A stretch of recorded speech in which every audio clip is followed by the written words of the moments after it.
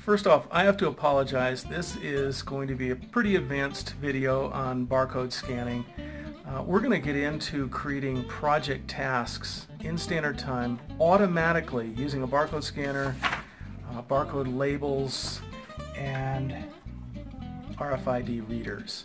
The reason for that is that we use these project tasks to track time for employee jobs, manufacturing, assembly line, shop floor, those sorts of things. But this video is pretty darn advanced because we're going to get into creating those project tasks. Now, if you're not that far along, if you're just seeing this video for the first time, you don't know anything about standard time, you're just getting into tracking time with barcode labels, this video may be a little advanced. Keep the things you see in the back of your mind. You may bring them back later and realize that this is something that you want to do. But if you're already using standard time, you're tracking time, you're seeing the time that your employees are spending on jobs, out on the shop floor, manufacturing, just employee jobs.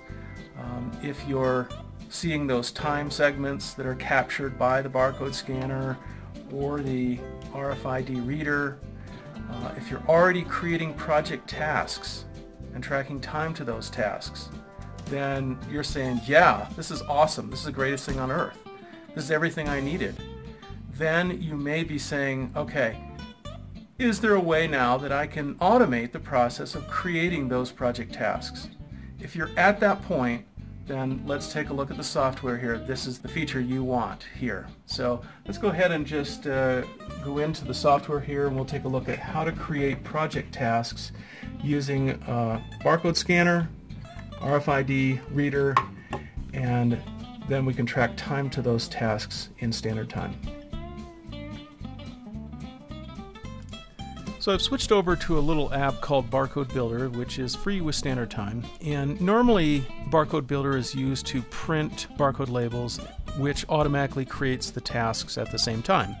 Those are sequential labels on Avery sticky labels. But I'm going to use a different feature inside of Barcode Builder to allow me to scan barcode labels, which are already created from some other source, and create the project tasks for them. I'm going to go ahead and click on Create Tasks. Up pops this little window, and the first thing it wants is a project. So I'm going to go ahead and create one. I'll name it 87551. Click Create. You see it show up there, and then I can click in this field to begin scanning barcode labels, which will then create the tasks. Now it turns out that you can also create RFID records that can be used for an RFID reader, and that would want a username, and I can also go over here and delete tasks. So let's say I start creating those tasks at the beginning of the manufacturing cycle, the life cycle, the process, and then at the end I just want to delete them. I can also delete the RFID record as well. Now these RFID records are actually barcode prefixes. You'll see that in another video.